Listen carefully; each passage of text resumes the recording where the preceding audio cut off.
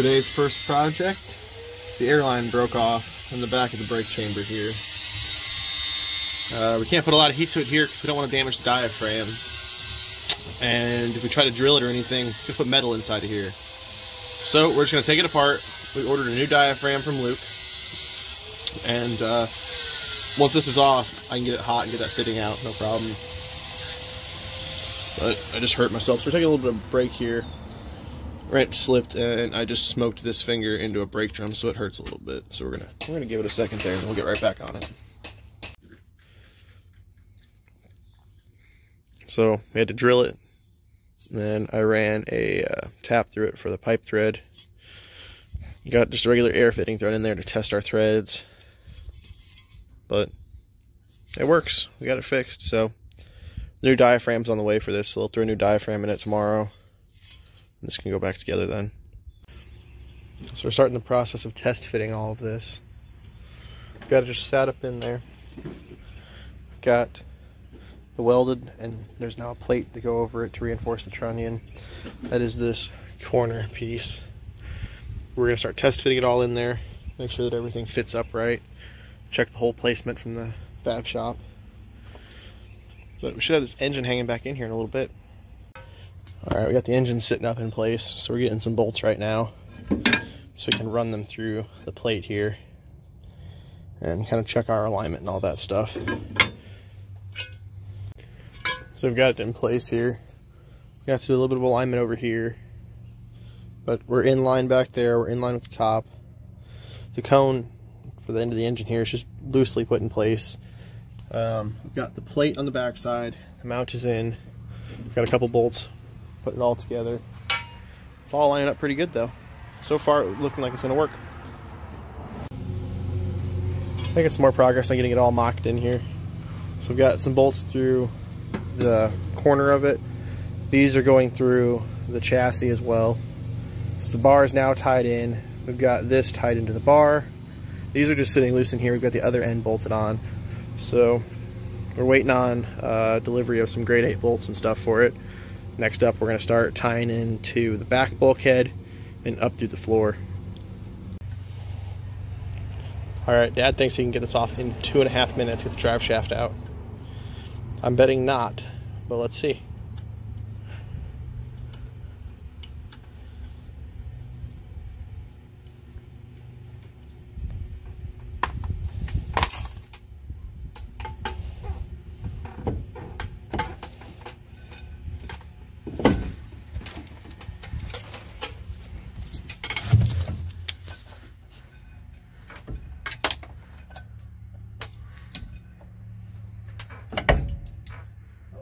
Lost some needle bearings. A whole bunch of them. I won't count picking up needle bearings in your 2.5 minutes.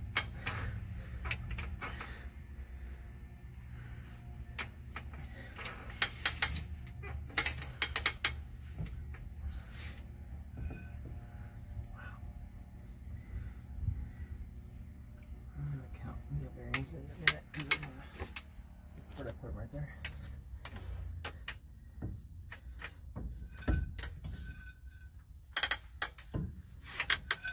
Now the needle bearings are in my way.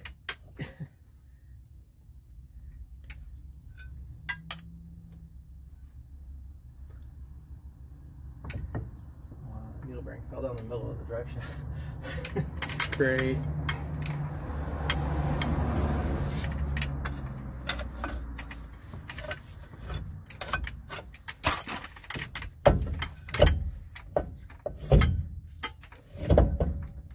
What's my time, bitch? 1:43. You did it with needle bearings. So they've got the plate in.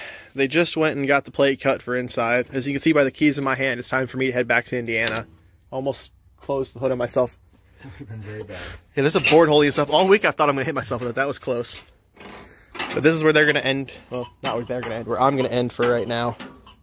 So have fun, guys. Sorry to leave you at the worst part. Sucks to be you guys, I guess. Bye. So there's the river. This is how close we've been all week working on that bus.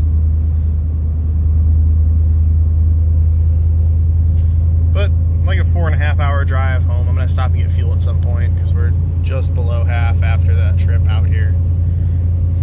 But not too bad.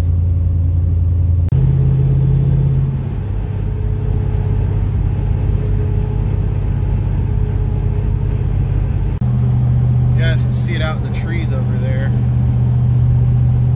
Might be a little hard to see. Bunch of old train cars. Almost back to Indiana. We're about 80 miles from Indianapolis right now. So should be getting pretty close to the Ohio-Indiana line. I think we've added over an hour to the trip so far, just with car accidents and slowdowns. Pretty ready to be home. Decent view out the windshield tonight, though.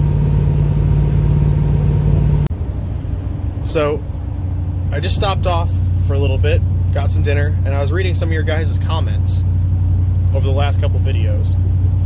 I know Dad has addressed this, and I feel like I have to as well now. A lot of you guys are saying to scrap this. The bus isn't worth fixing. You know, you can't see what we see in it. There's not really anything that's wrong with it that's a deal breaker. You know, we have that cracked trunnion that was welded and plated over. You know, it probably would have been just as fine just being welded, but we're going to put a plate over it to carry the load better. We found the brace behind it was broken. It had been attempted to be repaired in the past. If it would have been repaired properly, never would have been a problem, but somebody had just tried to plate over the small section and not do all the work to take it out and fix it as we did.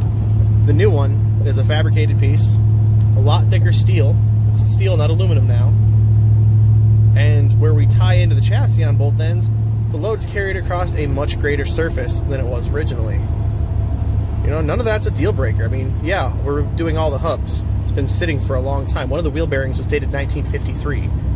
You know, if they'd been done sometime in the last 20 or 30 years, we probably wouldn't have had to do them. But the bus has been sitting since the 80s, so that's, you know, a normal item. All the hoses need to be replaced. It's been sitting forever. That's another, you know, planned expense. It needs tires, same thing. You know, if this bus had been on the road and driven up until now, we wouldn't have to do near the work we're doing, but that was part of the price and the deal with the buses. We knew that it had been sitting. You know, the only things right now that weren't stuff that we planned on having go wrong were the broken bottom brace, which a day at the welder to weld up that piece, not a big deal. That trunnion and motor mount, day and a half at the fab shop, all the new parts are made for it. Took us about a day to get it out, probably a day to put it back in, not a big deal. And then a drive shaft. We took the drive shaft out in a few hours, took it to a drive shaft shop, had a new drive shaft made for it, and back the next day. You know, none of that stuff should be a deal breaker on this bus. I mean, I'd really hate to see what some of you guys would do if you had a bus like this. I'd hate to see it go to scrap.